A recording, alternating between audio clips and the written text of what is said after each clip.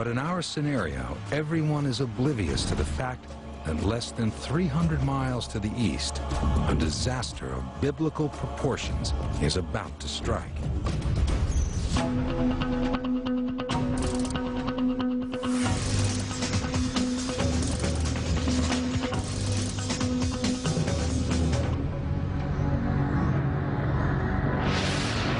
The ultimate disaster is triggered by the eruption of the world's largest volcano, Mauna Loa, on the Big Island of Hawaii. In the case of Mauna Loa, and that's the 800-pound gorilla here, that's the big volcano that we have to worry about.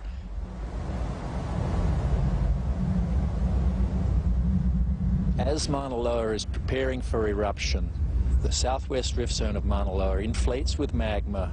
The entire mountain swells, which means that the outer slopes get steeper.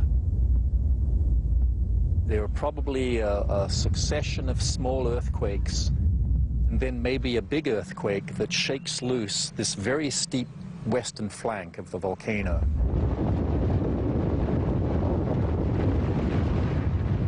Almost 360 cubic miles of earth and rock plummet into the sea. On impact, the land displaces a massive amount of water.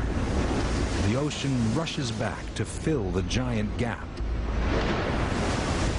From this cataclysmic disturbance emerges the tsunami, heading directly for Honolulu. Estimated time to impact, 30 minutes. This is the direction that a big tsunami would come from the Big Island.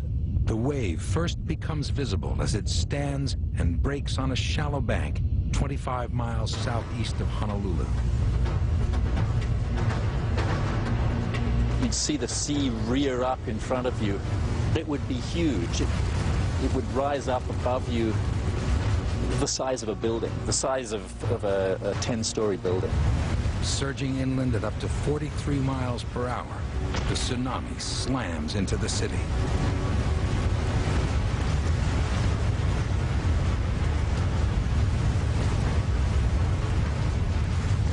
Because the tsunami's energy stretches down to the ocean floor, this wave is not clean water.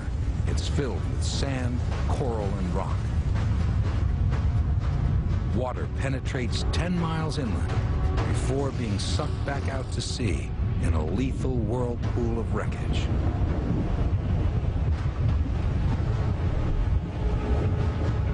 It annihilates everyone and everything in its path.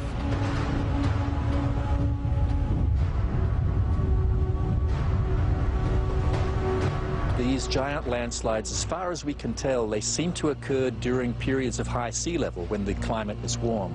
Quite why that is, we don't know. But we are in a warm period right now with high sea level. So we should expect something like this within the next 10 or 20,000 years.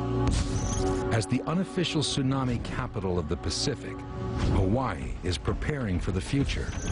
Scientists continue to develop a global network of warning systems based on real-time seismic analysis and deep-sea wave sensors. Alarms will sound as soon as 90 seconds after the initiation of even a small tsunami. Tsunamis are global events with global ramifications. They combine the almost unlimited power of the Earth with the gargantuan might of the sea. They are a constant reminder of the awesome strength of nature. While scientists learn more about tsunamis and engineers build stronger coastal barriers and experts implement improved warning systems, individual vigilance remains essential. And you see the water withdrawing, strangely, curiosity shouldn't compel you to go down and see what's going to happen next. The alarm bell should be going off. It's something that we need to have embedded in our culture, in our knowledge base, and in our education so that we know what to do when the next tsunami happens. Not if, it's when. It's something we need to learn to live with. As long as the phenomena that create these great waves continue, we will have tsunamis. And it's always just a matter of time before the next one strikes.